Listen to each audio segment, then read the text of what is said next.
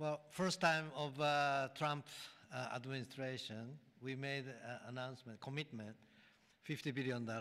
We delivered $70 billion over 4 years last time.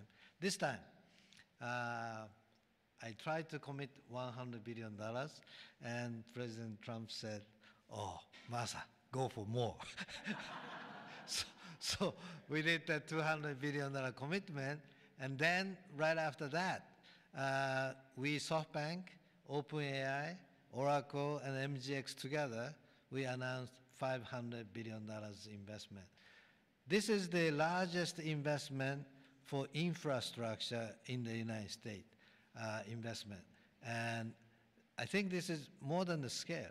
The importance is this is the largest infrastructure for the AI, which is the future of mankind, I believe. It's going to change every industry, every way of how our mankind's lifestyle of the future. I am committed. U.S. is the center of innovation. U.S. must continue the leadership of AI. Thank you very much.